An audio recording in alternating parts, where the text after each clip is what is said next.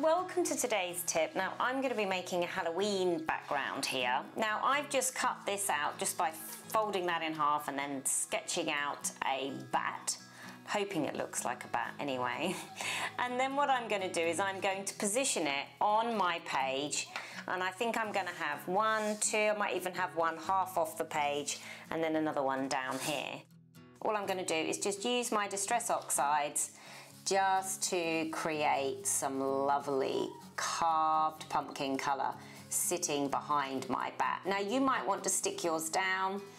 I'm happy just holding mine, but depends how you feel about holding it.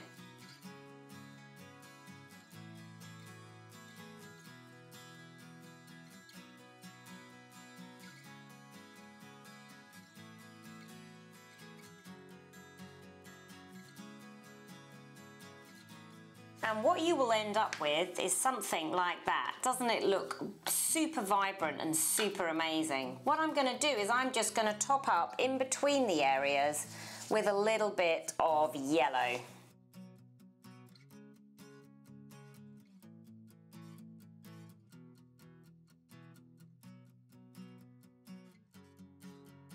And there we go. What a fantastic background. Just having that darker orange around the bats makes it look a bit like their shadows, and I think it looks absolutely fantastic.